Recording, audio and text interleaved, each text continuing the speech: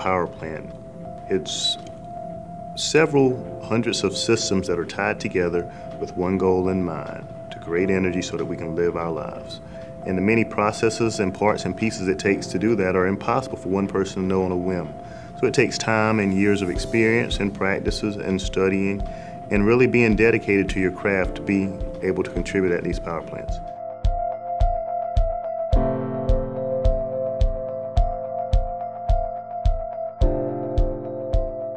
We're at the point in this industry where we're going to turn over a lot of folks. This industry was built with a lot of baby boomers, and a lot of those guys are looking to retire over the next few years. And when they retire, they're going to walk out the room with those 20, 30, 40 years of experiences that they have, and you don't just replace that on a whim. One of the key challenges we see in the power industry today is what we call a transitioning workforce. So the days of a power station having, a huge staff that has 30+ years of experience and, basically grew up at that plant and knows it in and out are really starting to wean away.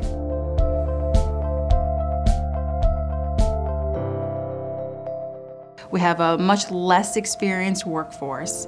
So putting things like procedures in place and using good tools, human performance tools and skills that can be consistent across the board is a way to help less experienced staff get up to speed quickly and provide them the tools in order to try to match the experience that we've had in the past.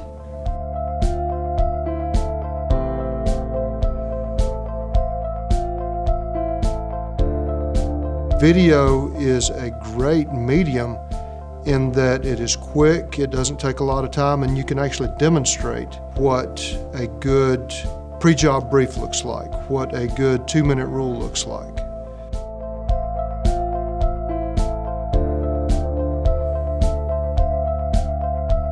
It's hard to convey that experience to a person by talking to them if they've never done the task, but it is easy to do if you have a video of the task.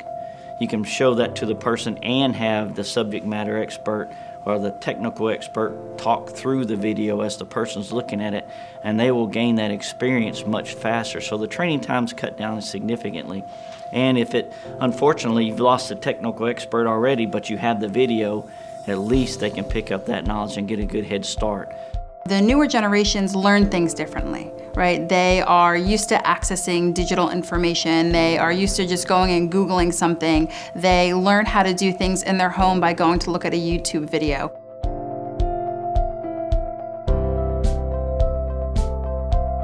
So this almost kind of mirrors that idea of the YouTube video, that instead of just going to a document, now these younger, maybe less experienced folks, when they're trying to learn what some of these things, some of these processes in a power plant look like, they can now go and watch a 3 to 5 minute video clip before they have to go and read this long document. So we're really also trying to use technology in a way to engage a newer workforce.